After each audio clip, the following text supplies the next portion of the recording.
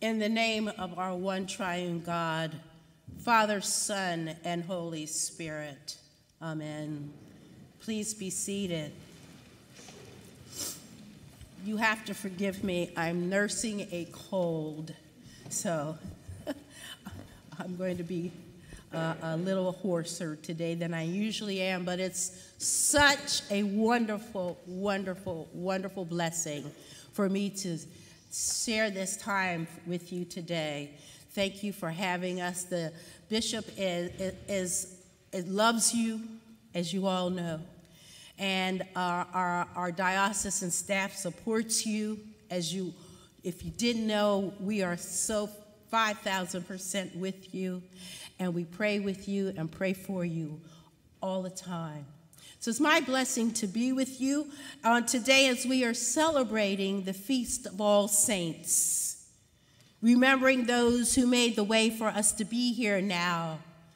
And with this feast, we bring forward the history of this celebration of our earthly relationship with the Church Triumphant, from our ecclesiastical roots in England through the Reformation to the present church as we know it. And we honor all those who, like our Lord Jesus Christ, died defending the faith, from St. Paul the Apostle through, some might argue, the Reverend Dr. Martin Luther King Jr. And referencing Buddhist theology, we are the sum total of all who have gone before us, who have brought us to this very moment. Yet, as Christians in the truest sense of that name, our belief sits squarely in the tension of where we have come from and where we are going. Through God's resurrection of Jesus the Christ, God set before us in our present state the promise of renewed life. We don't have to accept the snares and stumbling blocks of the world that the world puts in our path, because God gave us the promise of new and unending life through Jesus. So honoring the saints is rather like a Back to the Future scenario. We bring forth their lives into our present, which is promised to lead us into our future of new life. And I hope this translates into good news for you this morning as you traverse your current journey along the path towards renewed life as a church. As one who loves the church, I sit with you as you acknowledge your need for healing when healing was not on the menu, but growth and vitality. I imagine even with the naming of your new interim priest, you may feel like Mary when she angrily went out to meet Jesus as he approached her home after Lazarus died. If you had been here, she remonstrated him, my brother would not have died. But we know Mary's belief in Jesus was strong because she believed in his healing grace and powers. But Jesus waited to go to Lazarus on purpose, to push the envelope of belief beyond saving life to giving life. And that's where we are today. We thought we were saving the life of this church, but we find ourselves into the position of giving it new life. God pushed the envelope. The words of the closing hymn may also speak to your hearts. They are they whose hearts were riven, sore with woe and anguish tried, who prayerful oft have striven with the God they glorified. You did not expect to be here in this place of woe, having so faithfully striven with God to bring about a better church.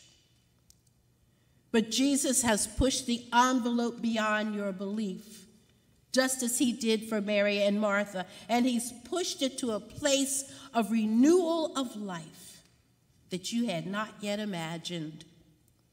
Jesus is calling for a new Jerusalem, as St. John writes in our text from the Revelation this morning, and it merits repeating.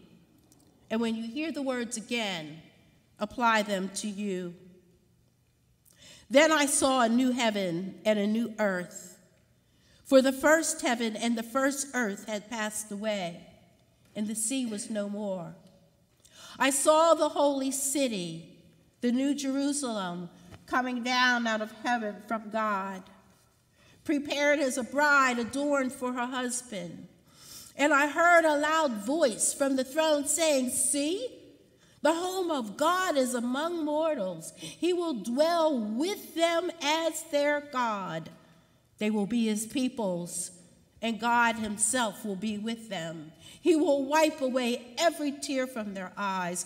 Death will be no more. Mourning and crying and pain will be no more, for the first things have passed away." And the one who was seated on the throne said, "See, I am making all things new." God is making all things new, dear St. Thomas. This is a time for you to embrace all your good intentions for this church and renew them as the new heaven and the new earth.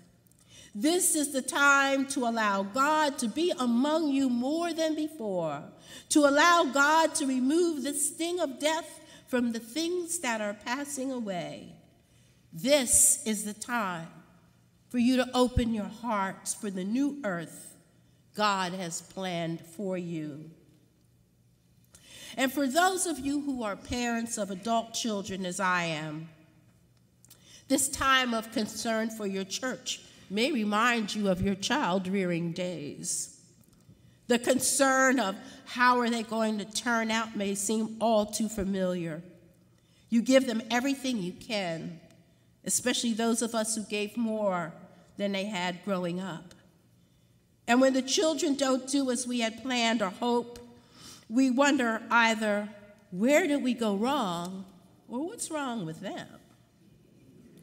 This syndrome became all too familiar with us boomer generation gap kids who rebelled against what we thought was wrong with the world and in our lives. My parents were survivors of the Depression and World War II and the concomitant racism that is built into the structure of this country.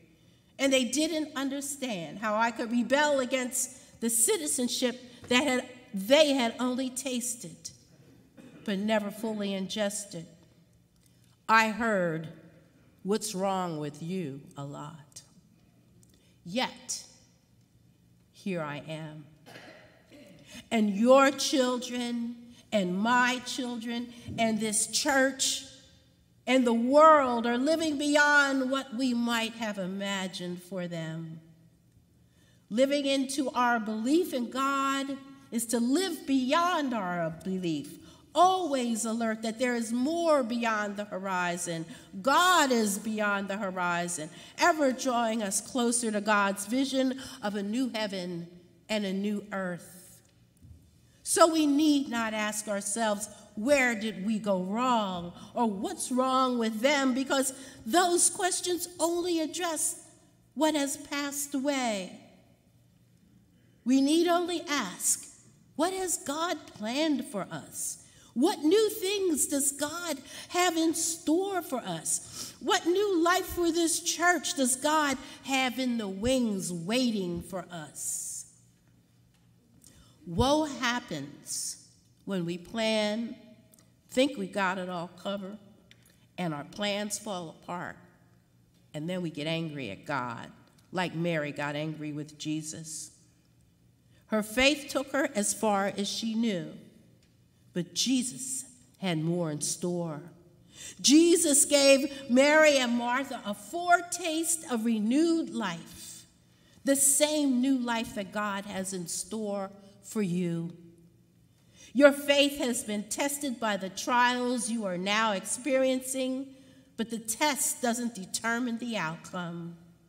How well your faith sees you through this time will. Thus we invoke the saints who have gone before us to show us how to withstand the test of our faith. There are so many wonderful new paths to explore as a church. Take this time to join your church leadership in new ways to see your church. Re-envision who you are beyond who you want to be. Find out what your community needs from you and find the way to share in those needs. Be ready for God to push the envelope again and again. Your faith is your stronghold. So let us be as the saints who have gone before us and remain as the cloud of witnesses with us, drawing on our faith as God leads us to the new heaven and the new earth beyond ourselves, where God resides with us.